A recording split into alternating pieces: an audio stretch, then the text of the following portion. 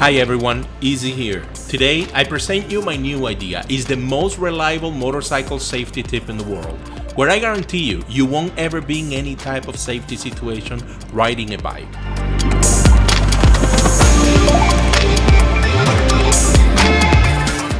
I'll speed up the video here.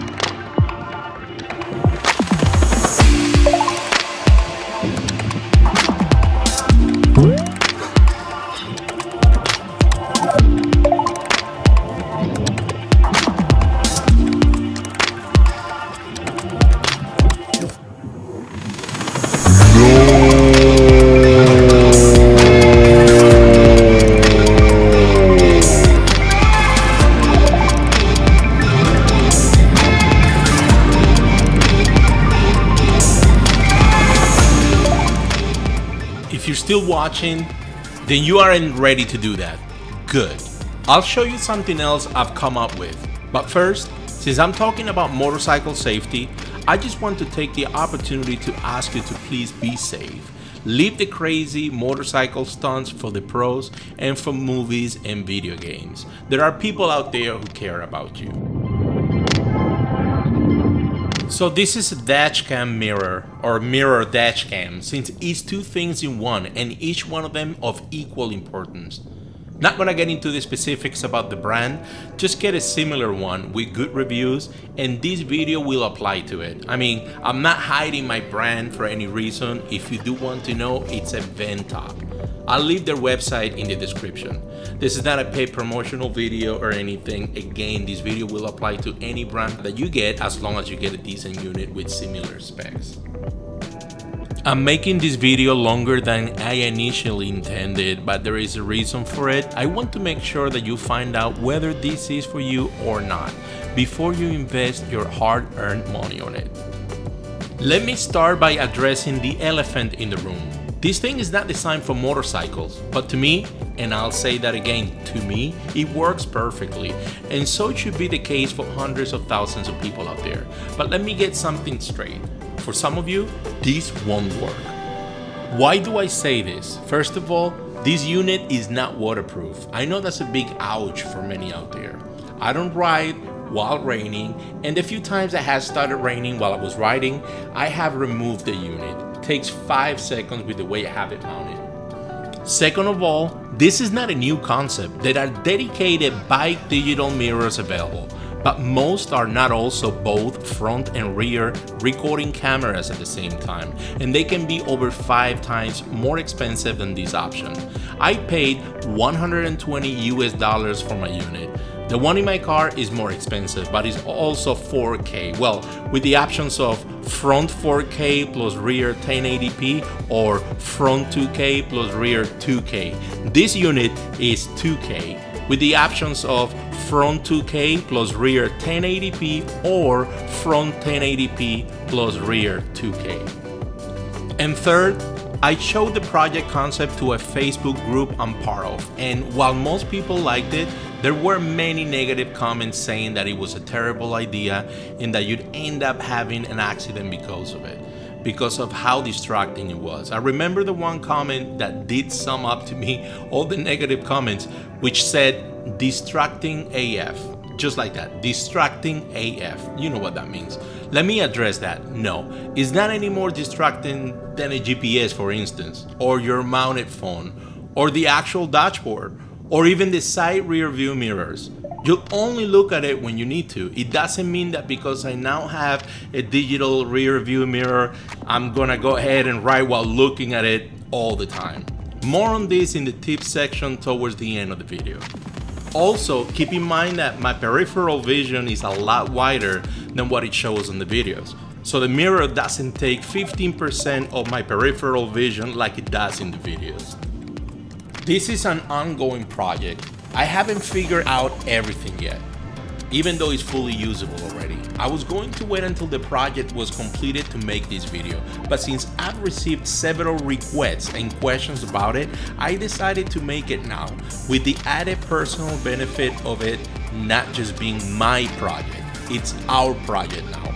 You guys help me with the installation ideas, and I help you with the general idea. We all own this project. Now, let me just show you how I have it installed so far. So this is how I temporarily have the mirror mounted. Keep in mind that we want to add some cushioning so it absorbs vibrations. Not done at all, I'm not done at all with that.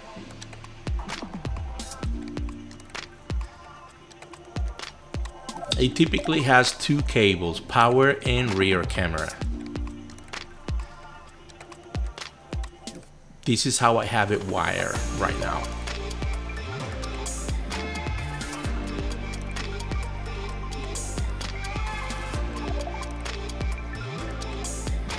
I do have the USB charger for the bike, I just haven't installed it yet. So for now, I'm using battery power banks. Each one lasts a few hours. It'll obviously last more if you keep the mirror's brightness low. I keep it at the brightest level at all times. I just have two battery power banks in the bike and charge one of them home as needed.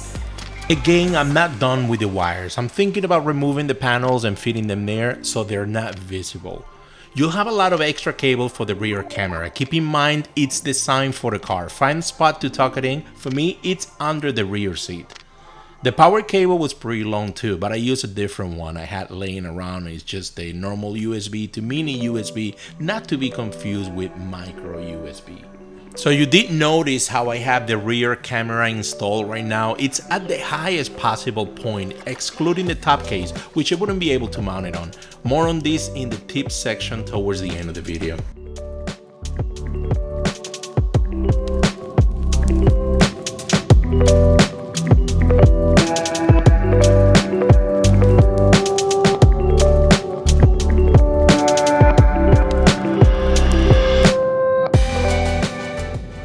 What I truly love about it, and it was a surprise really, see, when I bought it for my car, I bought it more for the dashcam capabilities than anything. I didn't see coming how handy the digital rear view mirror feature is. And to this day, if I drive a car without it, it almost feels claustrophobic, not being able to see through the rear window the same way. I'll be making a different video soon about the one in my car and another one about the one on my e-bike. I'm only gonna assume that in the near future, this will be factory installed in all vehicles just like parking cameras are nowadays. I've bought 5 already, one for my car, one for one of my e-bikes, one for the motorcycle, and 2 others as gifts. Ventop, reach out to me right now, throw me a freebie here. So what was I trying to accomplish? Why did I get through the trouble of finding a solution for something that for many is not even a problem? Simple. Had a bad experience at a red light a while ago. I'm also a big guy, and no matter how I position my bike's side rear view mirrors, I can never see what's directly behind me.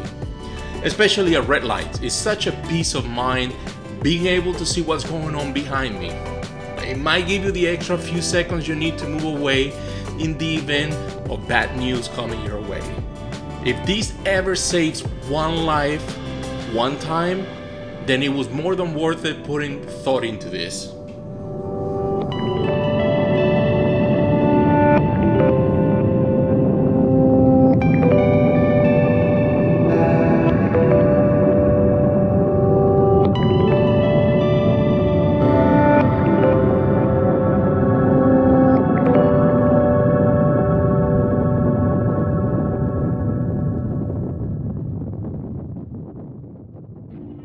When mounting the mirror, come up with a system where it's easy to remove it because of rain and theft.